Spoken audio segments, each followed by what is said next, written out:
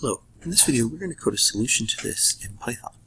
We're going to actually code an inefficient solution in this video, and then in the subsequent video we're going to code a more efficient solution in Python.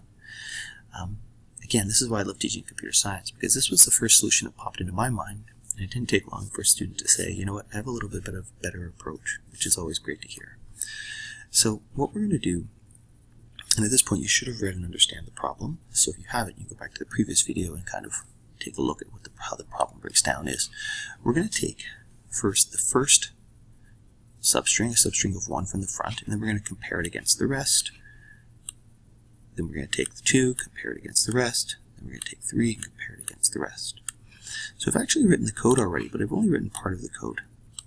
I've written the part of the code. I'm just going to pull out components of those, the checks that I'm going to check to see if it's a root. And that's this first loop right here. So if I pass ABC into my function, you'll notice that what it does, the check is A the first time the loop runs, then it's AB, then it's ABC. I don't actually have to go larger than ABC because there's no chance that ABCA will be the root because it's over half the length of the string. So the idea is that if I get to half the length of the string and don't find a root, I know that the root of the string is the entire string itself. So the internal loop in our approach is what actually then goes and checks that substring we pulled out, the possible root, against everything else. And the thing about this is that we're approaching this such that if we happen to, because we're starting with the smallest root possible, if we prove that that smallest root is the solution, we don't have to go on and check subsequent cases. So to do this, we take out that check there. We have a Boolean variable called true, and what this does is this assumes that check is the root. And then this loop is going to loop through the remaining string and check that the check variable constructs it. So you'll notice in terms of the loop setup, the tricky thing here is figuring out what are the count, check, and change of the loop. So again, if we come back into here, let's look at this example, we can see that if we put the indexes on this, I'm just going to pause the video and add indexes here. So I've added here the indexes for the string, and so in this first case here, possible root is going to be A. Good old Microsoft auto-corrected that. So that means J has to start at 1. So for the counter J, count equals 1, check equals the same, which is basically that J is less than the length of our word, and our change is equal to 1.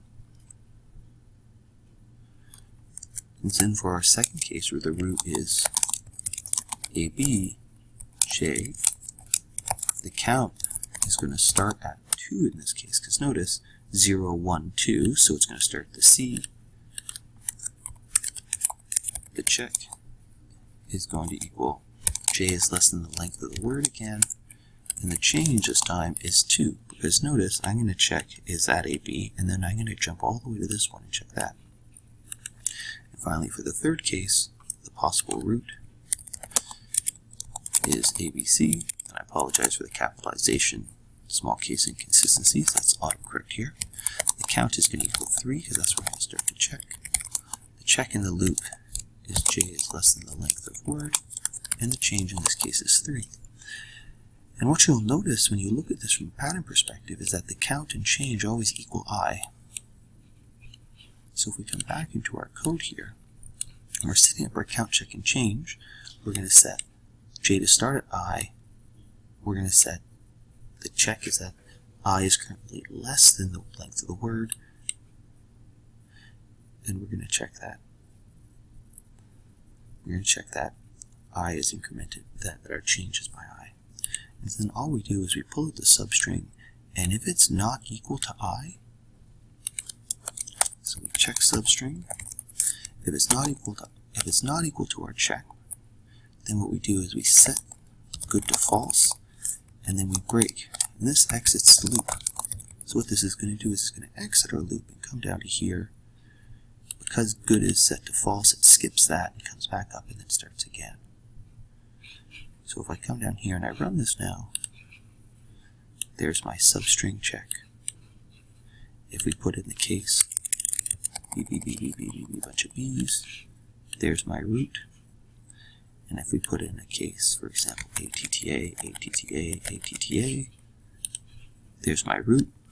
And if I put in some random string with no pattern, there's my root.